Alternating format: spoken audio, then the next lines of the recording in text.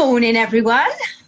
Good morning, or you might be afternoon. Who knows? It might be. Yeah, it might be evening. We could be reaching. I don't know what's country. Hi. Yeah. Hi. Today we are talking. We're going to be discussing language versus physicality. And we thought about this in the week, and it's been a powerful one for me. And I'm just going to explain my understanding of it first, and then Leanne will do the same. But see, this one, language versus physicality. When I first understood this, because you hear, thoughts become things, and the power of thought, and be positive because of this. It was, yeah, I'm hearing this, I'm not feeling it yet. But I remember when I had one of those light bulb moments, and I was like, oh, I get it, because I was, I think I had a really challenging week, which we know is okay, but the words I was using were so abusive to myself. And I was ill all week. So I've become really unwell. And the power of thought is, I've done exercises before. If you was to, hold your arm up and, repeat words to yourself like, I'm useless, I'm unworthy, I am, you name it, the words we use. I hate myself, I'm ugly, I'm fat, I'm, too skinny, or I've got a big nose, you name it. If you was to, get someone to try this exercise with you and push down, your arm would be weak. It doesn't matter how strong you try and put it, your arm becomes weak. When you do the opposite, you say, do you know what, you don't even have to lie, because if you say I'm beautiful, you don't feel it. You can say, actually, I'm a kind person, and you there's evidence of that.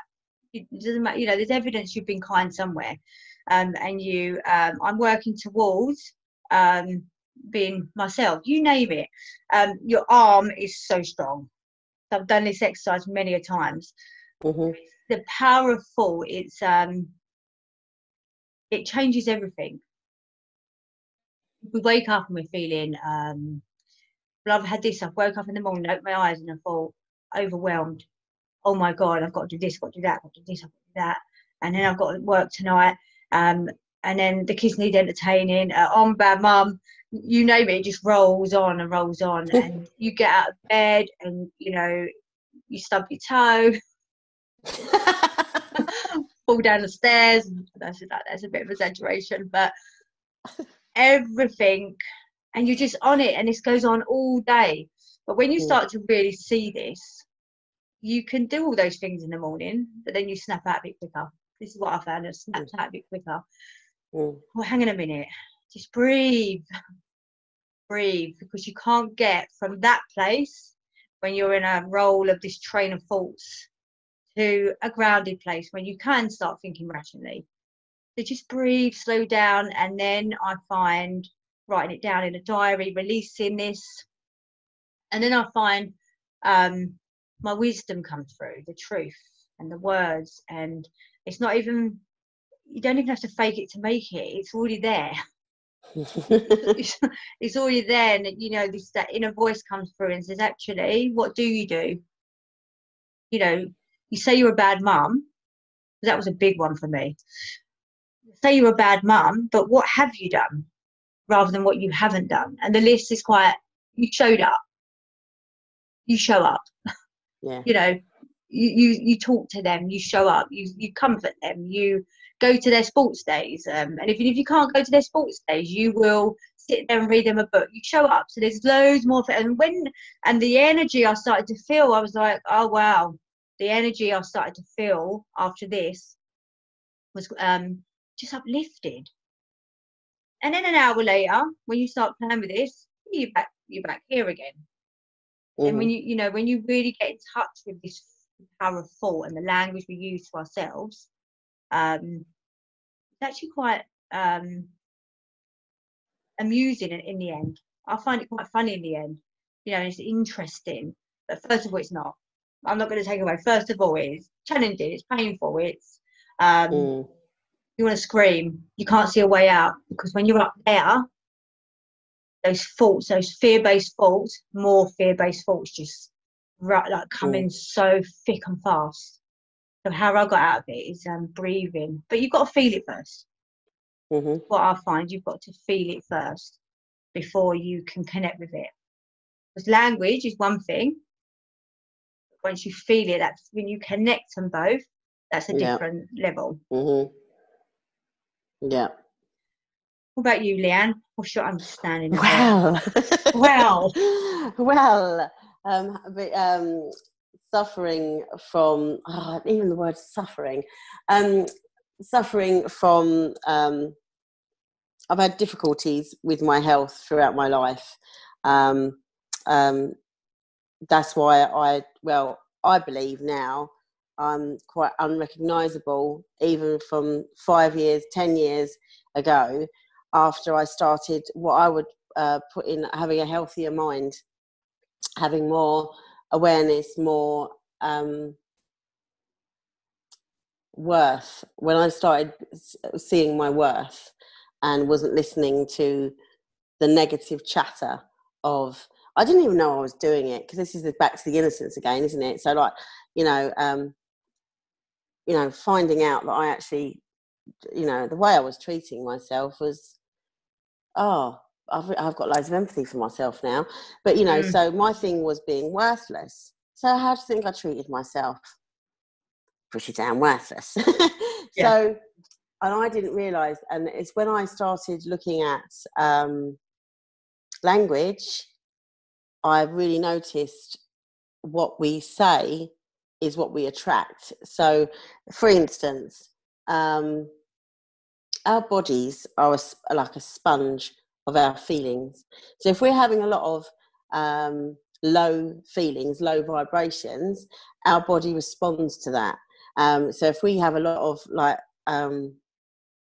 uplifting thoughts and stuff like that, or use the word positive thoughts, our mood is lighter, happier, and well, because obviously it's an inside job. Everything is an inside job. But for me, so when people are like, will say, especially like in these times, if with COVID-19, the language that's used is like, things are really hard, everyone's really struggling, it's unprecedented times, people are isolated. I mean, and if people are listening to this day in, day out, they're telling themselves this day in, day out, how do you think they're going to feel?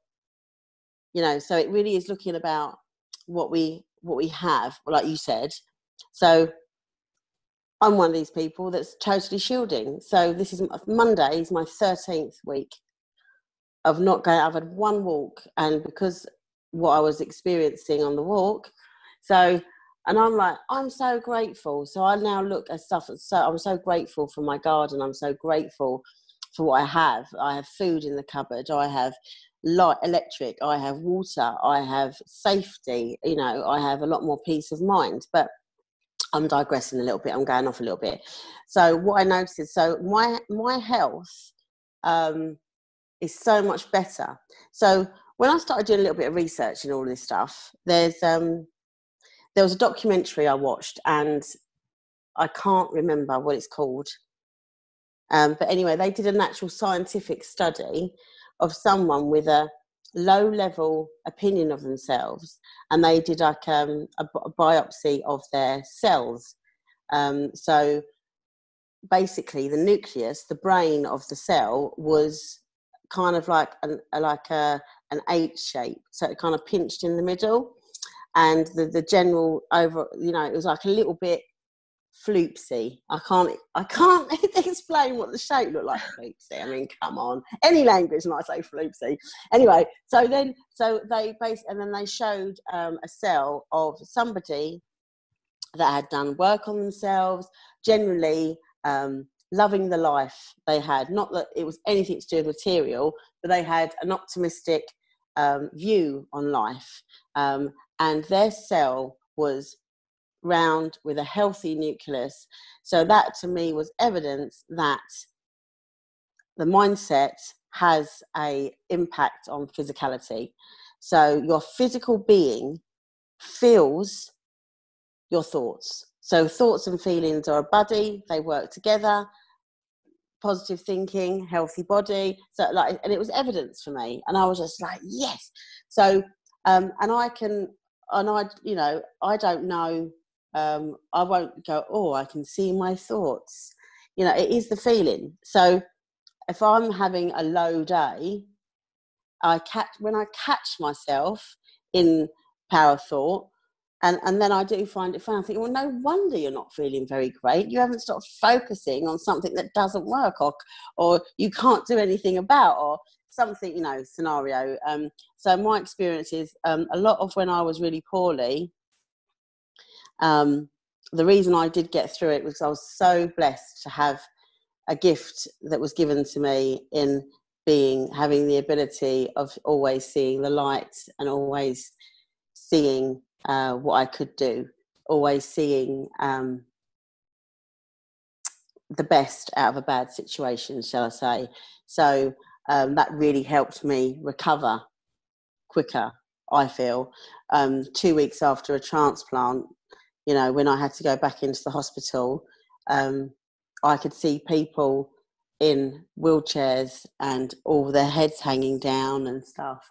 So what was the difference? I had my heeled boots on and my coat full, you know, and I wanted to walk in that hospital like I wasn't a patient, and I did it. I seriously, I slept in the car. My mum drove. I slept in the car all the way home, but I just wanted. I am strong. I'm going to do this. This isn't going to beat me. And I totally was saying that to myself, like an affirmation, like a mantra all the time. I'm going to be a healthy mum for my son. I am going to do this. Nothing's going to stop me. And I recovered so much more quicker than, bless them, other patients, with no complications. So I didn't get into that, this is so bad, this is so terrible. So that to me was very good evidence of the language versus physicality, that the loaded language we use, it's okay to have a bad day. Do you know what I mean? It is okay to have a bad day. There's things in life that are always going to happen, but if you stay in it, in that feeling, and you don't see that light, you know, that this is happening for something for us to learn, it does have a physical effect and impact on our body. You know, when you're depressed, so when you're anxious, so your shoulders are up, you're like that, your shortness of breath and everything else, like your body's feeling your anxiety, yeah? So it's the same when you're depressed, or, you know, it's all a little bit low, isn't it? Like, yeah, well, you know, so you can tell, can't you? So that's really my experience in seeing that the more awareness we have, the more understanding we have of how we work, and not saying start getting really, what's the word? Overanalyze. Yeah, When you overanalyzing. over and analysing everything, even to the fact where I'm sitting there and someone's talking to me and I'm going, oh, they're telling themselves that. It's just like, you know, I just would like to, you know, like if you say to yourself that things are really hard and you don't see a way out, your body is feeling that. Yes. We are so resilient as human beings. We really are. So, yeah. Yeah. So when you were saying about this, you know, the that study they did, there's a couple I've watched. So one they did with water. That with Oh water. yeah. Yes. So they did it with students, and they spoke, and there's loads on YouTube about this. So they spoke like negative words to the water, and the water went really bad. You know, it went really bad. And then they did it the opposite, you know, speaking loving, positive words, you know, nurturing, you name it. And the water was like crystal clear. And, you know, I can't remember who did it. A doctor, I can't remember his name. But then I've got there's a man, Joe Dispenza. I love him. They do brain studies where everything, like the heart, the way the heart coherence, because your heart races obviously when you're thinking negative thoughts, and it can slow down when you're thinking these really like low lethargic thoughts.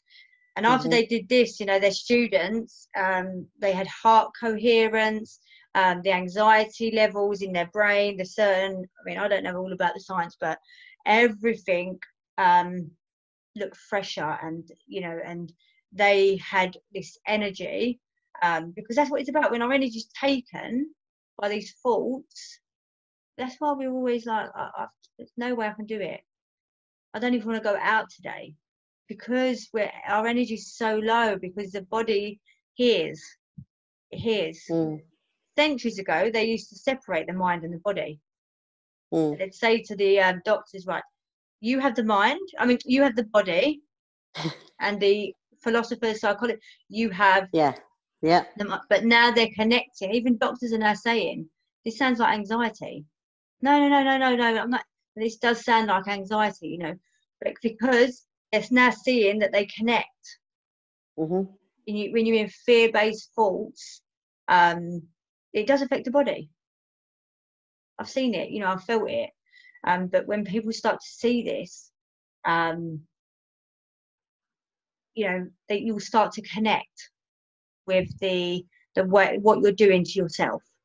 When I first started seeing this, or feeling it more, I wouldn't say, seeing, some people see, some people feel.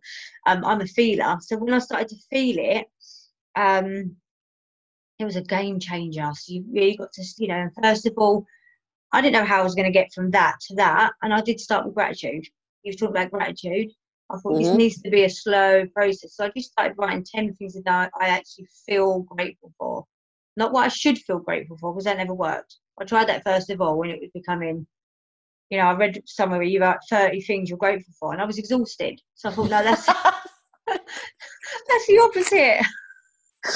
I need to get to work. I need to write 30 things first.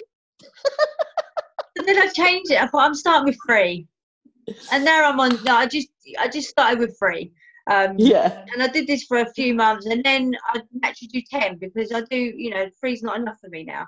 But then what you start to do is that slowly starts to change things up here, your beliefs, because your beliefs are stuck. And then when we start to change that, it's all a natural process up here. You start to there's something happens. I'm not a scientist. I can't explain the words what happens, but some neuro whatever they call it. So your beliefs neurological. That's it.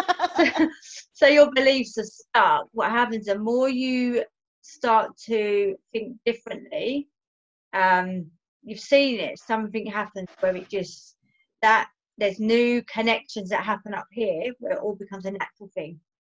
So when I started with gratitude, that's what helped me massively. It was easy for me. It was like, I can see what I'm grateful for. It's also things that we take for granted, isn't it? Opening up our eyes is a gift in the morning, but the mind is so powerful. The mind is powerful. But the science now is caught up with the, I know spirituality is a loaded word. So let's say energy. Yeah. So the science is now caught up with that. Yes. Now they can prove that is, so when you are, like, if you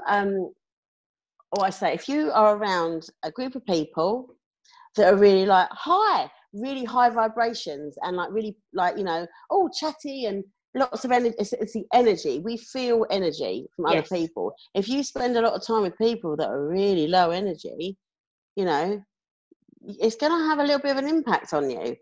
So absolutely. So it is energy. You feel that energy from person to person. So the one good thing I have learned over the years is remaining neutral. So if you are around people that have, say, like a negative mindset, a bit of low level thinking, staying neutral and not enrolling yourself in their story of what's going on for them. And when you stay neutral, actually that's more helpful for them, because you're not trying to have a solution or you're not trying to, because if you get in that story, you're like down that rabbit hole, and you can't, you know, and then you're actually leaving feeling not too great yourself. So to remain operating at a higher vibration, so it doesn't affect your physical being, then, you know, it really helps by not getting involved in the story that person is completely stuck in or can't see a way out, because we all have our own answers for ourselves. No one needs fixing. So when people really do start seeing that they have everything they need to operate everything they want, that's another game changer, you know. But if someone just listens without getting into the story, we all go around with stories in our head. We all do it. Yeah, of course. Do you know what I mean? We all do it. I mean, crikey, it's when you catch yourself and then you really have a good laugh at yourself, though, going, oh, that was that old story resurfacing. I was talking to you about this before we started recording, wasn't it? It's just sometimes the patterns will come back, and then they just get less and less each time they come back. And that's when your awareness is becoming higher, like your consciousness level is rising. So, I had something else to say and it's completely gone. Yeah, back to you, Hayley. It's gone, it'll come back. You were talking about when you were around people and their energy levels, and the more you when you start to become neutral, you see more, you become more aware. Yeah. Have you remembered it? No. Oh. Maybe that was enough. That was enough to say, obviously.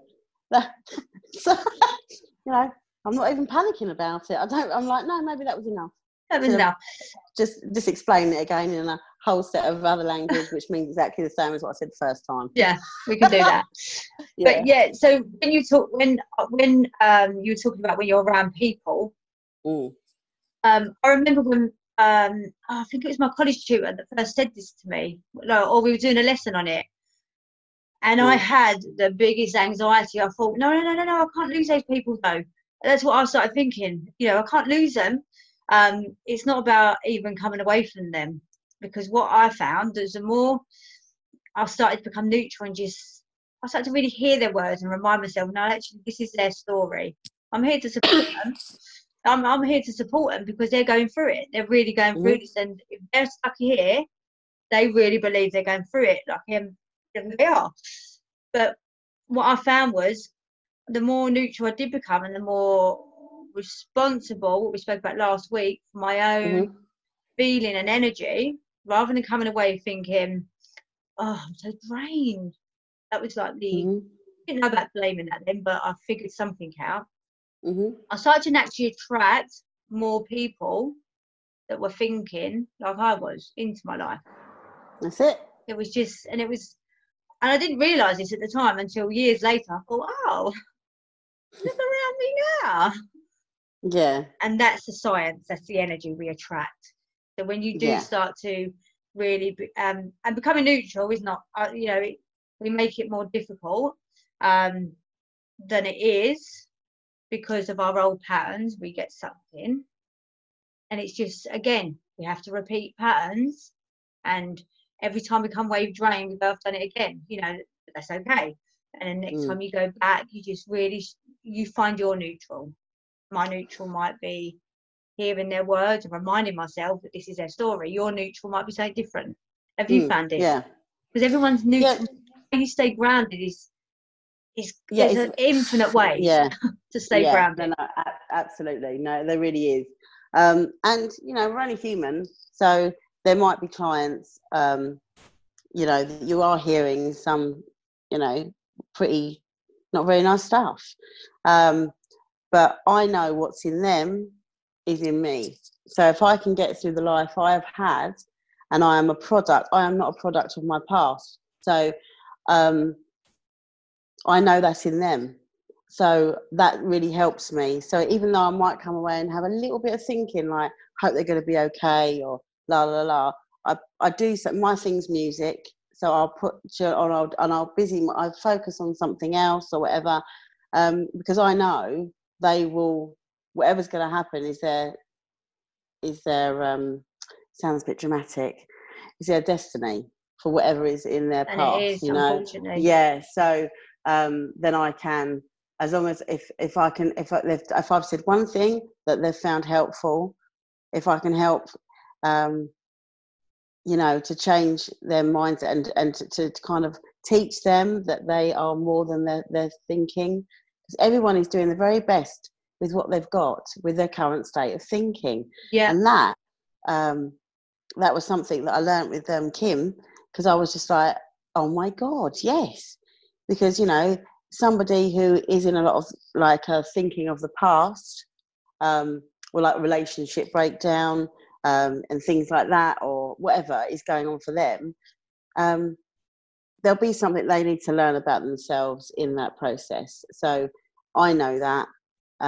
So it really is teaching people that inside them is their own wisdom and their own guidance and their own resilience. Look at what us humans have been through, centuries, look what we've been through, and here we are.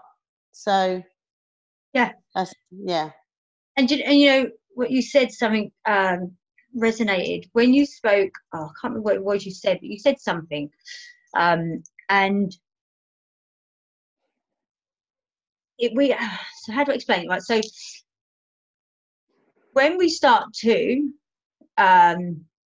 naturally become more conscious and start to be aware of ourselves, the body doesn't always catch up. Mm-hmm. The body's our feelings, and it doesn't always catch up. So so I remember when I weren't aware of this at the time. This is later, but I remember when I separated from Megan's dad. That was the most. It felt so challenging. Like, oh, no, I'm gonna die. I can't do this. But that feeling when you think there's no way I can ever get through this. I'll never be happy again. But then when I'd met, and I finally, when I met my ex-partner, when I wanted to go, when I was ready to leave, my body didn't catch up. So it was saying, no, do you remember how you felt when you separated from Megan's dad? Do you remember how you felt? So it was like, oh, that fear. No, I don't want to feel that again. So I'll stay. But actually, when I did it, it was never as bad as I thought it was going to be. So I hope this makes sense, but the body doesn't always catch up. So we still live in that past with even though you've shifted and you've grown as a person, those old patterns still creep back. Mm-hmm.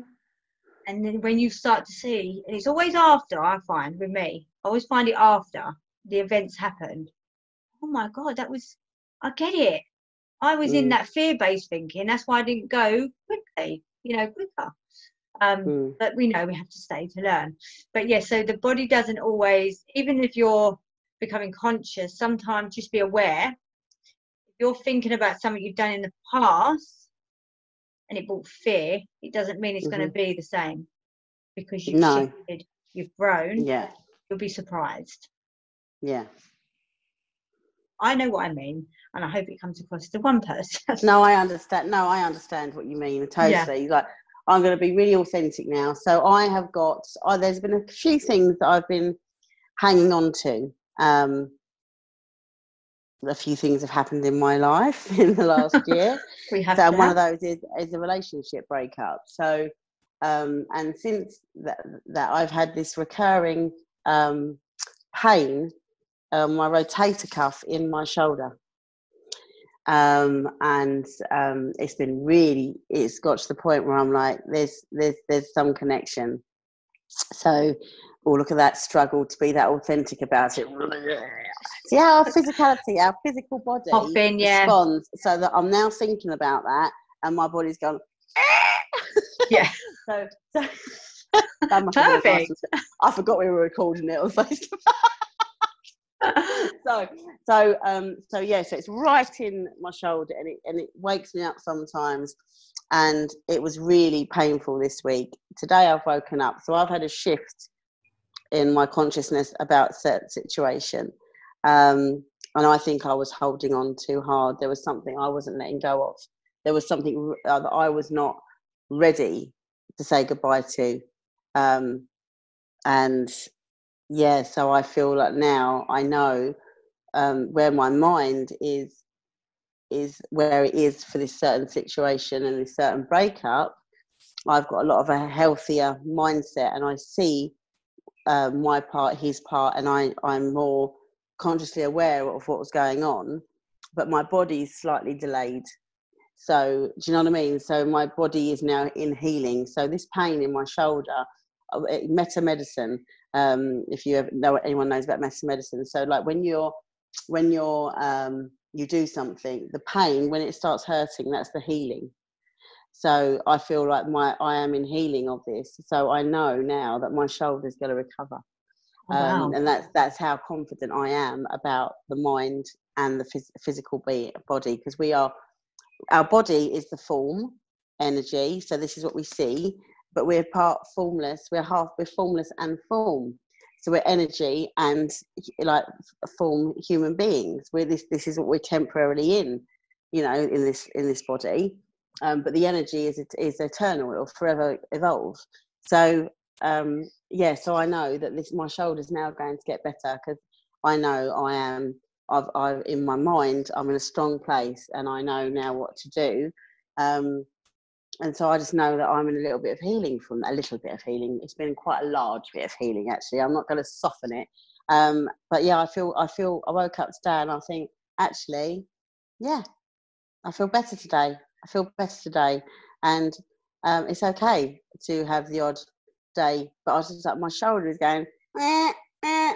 And I was just like, because I was still holding on to something. And I was, but I wasn't aware of that. So it's just really how that works, like with that language, that story versus physicality. It's always there. It's like, when you wake up, so my body is telling me what is going on, and that's a feeling. It's a sensation. It's an ache. It's, so I'm not going to now focus on that.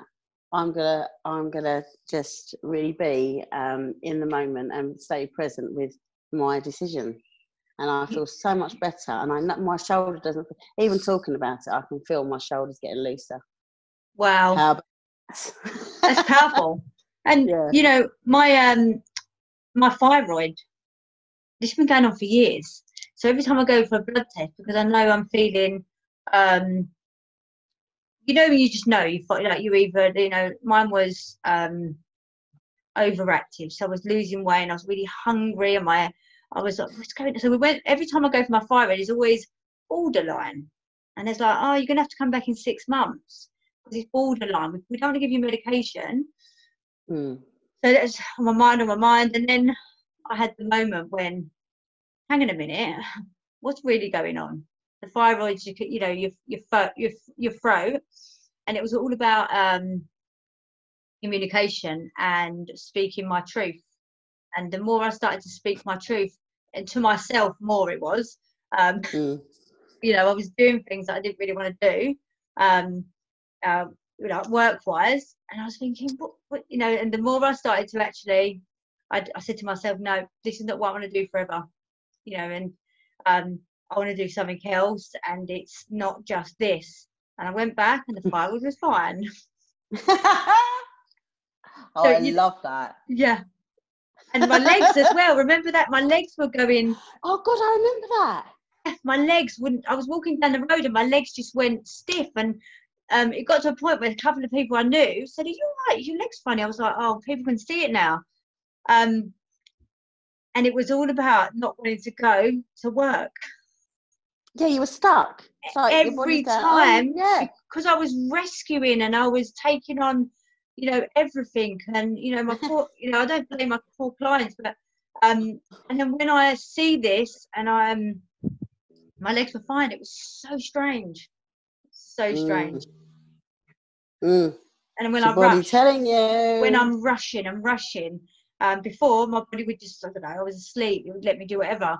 But now when I'm rushing, I feel that leg go slightly a little bit, and I'm like, oh, okay, slow down. So it still happens, but not as much, not as bad as when it literally seized up. But now I just feel it going a bit weaker, and I'm like that, always that right leg. I went to the doctors and they was like, I don't think you're having a stroke, but you everything's fine. Because it was always this part of my body, the right side. Yeah, but there's the right and left. There's a physicality, the right, mental side. Yeah. Yeah, what's the Oh, I right don't know what side? Is it masculine or no. feminine? Oh, I can't remember. There's a mental side. There's I know. like a mental and oop. Maybe I do know. Maybe I'm going to the mental side, physical side. You can look it up. But yeah, so it's always my right. My arm went weak. Yeah, just look it up. We don't know. We're not scientists. We don't, or doctors. But that's this. My right side. I've got my knee. My knee. I've had problems with my knee. I've also had problems with my sciatic nerve on that side, and the shoulder problem is on that side. Always on this side. I am gonna Google when we get off of this. What side it is? Yeah, because my arm started going weak, and my right. It's always my right. Mm. And but I knew deep down I wasn't having a stroke. I knew deep down it was, I had blood tests. I was trying to get the answers from outside of me. Give me a blood test. Tell me what's wrong. Give me some medicine.